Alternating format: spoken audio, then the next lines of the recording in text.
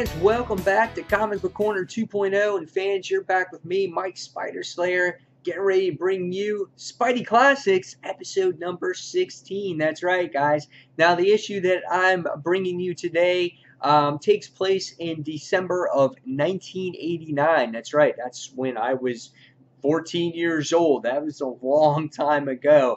And the issue that we're going to be talking about today is the Spectacular Spider-Man issue number 159. That's right. This is when comics were $1 back then. And this continues the Acts of Vengeance storyline, and it deals with Spider-Man having his cosmic power. So it continues that storyline on here.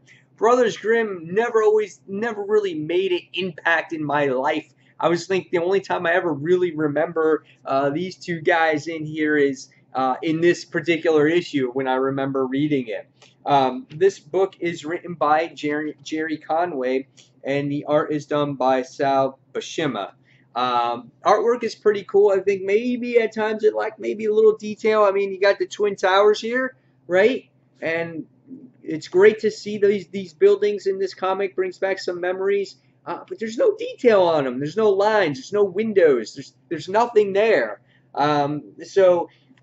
What I feel when it comes to the artwork in here, it does lack some detail. Here we get to see, typical Doctor Doom slouching around in his chair, just being lazy. I could see, like, Doctor Doom having this big gut under his armor because he just slouches when he sits in his chairs, which is funny.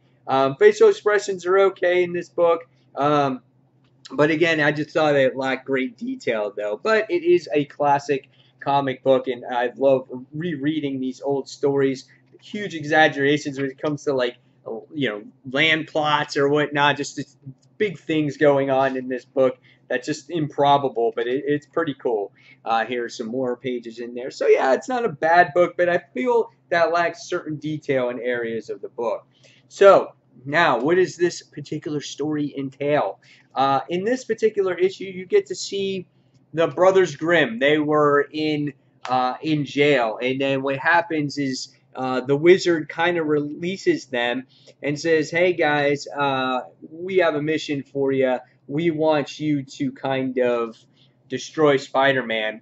In return, we'll return one of your most hated enemies," and it was Iron Man. So that was the exchange there.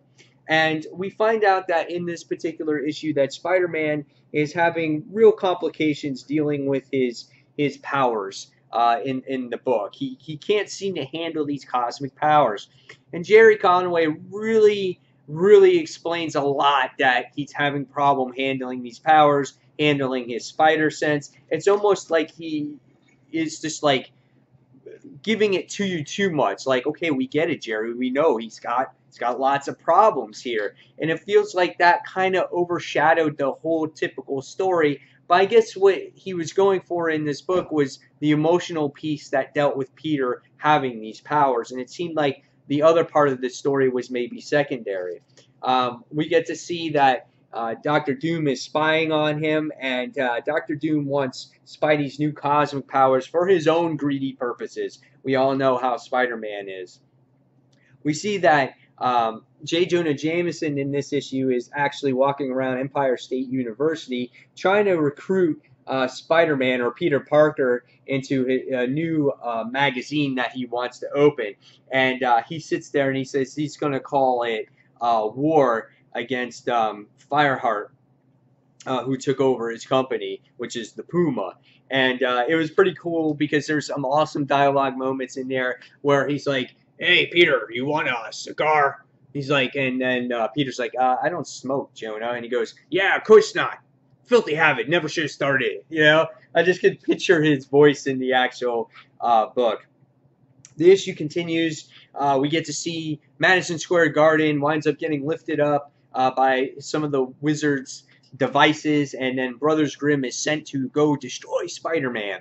One of the cool powers that Spider-Man has is basically at will he can control his web lining and make it into anything that he wants. So if he wants to make it into gigantic balls, he can do that. If he can make it into a gigantic hand, he can do that. So that kind of reminds me a lot of Green Lantern there. So you can see that he uses these powers to make this inflatable whatever it is to capture people. And I thought the book maybe could have done a better job at showing that particular power. I think that's kind of cool. Again, reminds me of like a Green Lantern in this issue. But in the end, he winds up prevailing against these Brothers Grimm.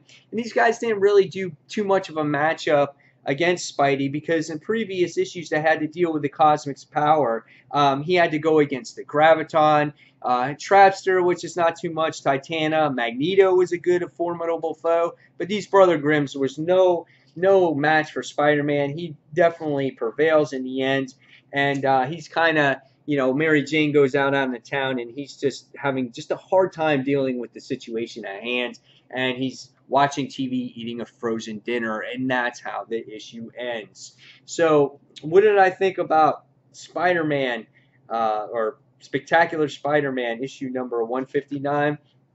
That was an okay book. It was nothing here that really stood out. I've read better issues when it's come to the cosmic powers of Spider-Man out of this run that I've seen that Jerry Conway has been doing. I thought that the Brothers Grimm were a very weak opponent, and I felt that his other powers could have been explained more besides him dealing with his spider sense, how his spider sense were always, taking over and things like that. And again, the other part of this story, the Acts of Vengeance story, kind of really seems secondary here. But I think that's maybe what Jerry Conway was going for. Again, how Peter is dealing with this newfound responsibility. So overall, all in all, there was some good character moments here. But this, out of the most recent issues that I've read in the past, this book for me gets a 3.25 out of 5 stars. I can't wait to see where this storyline continues. I think it continues in Web of Spider-Man issue number 60, and that might be the next one that I will be reviewing. So guys, as always, thank you for watching Comic Book Corner 2.0. Leave those comments below on what you thought of this issue. And fans, as always, thank you for watching, and I'll see you in that next comic book review. Take care, fans. Bye.